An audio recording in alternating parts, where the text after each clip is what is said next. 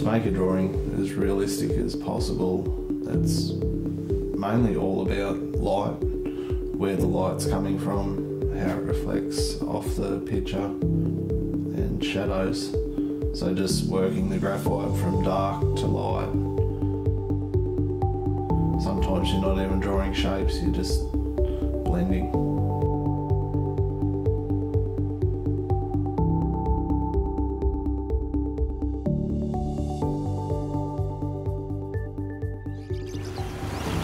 Well, nature inspires my drawings.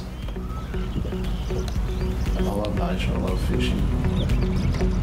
I just like to escape away from all the busyness of town.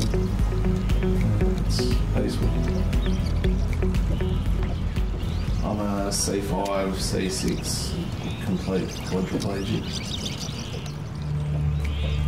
My injury happened away on a Bucks weekend.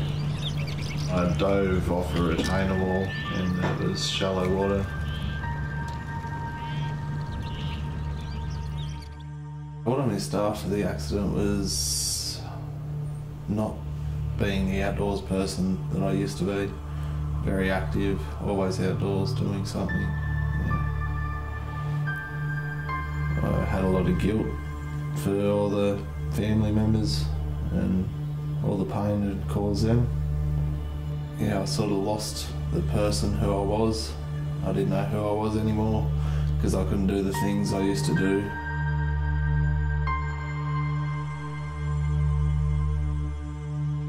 So my first drawing was for my wife, and she suggested to me that I just draw a rose for her, and yeah, so I gave it a go.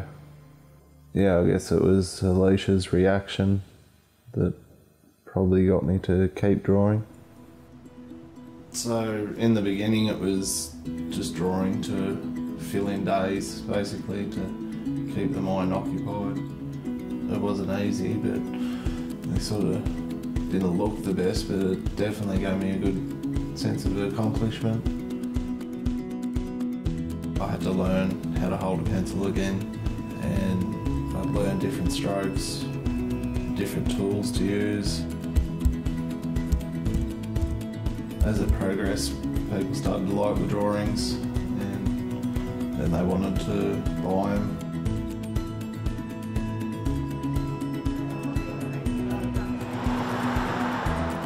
What I love about drawing is people's reaction, mainly, when they receive a piece, and it does make you feel good about yourself.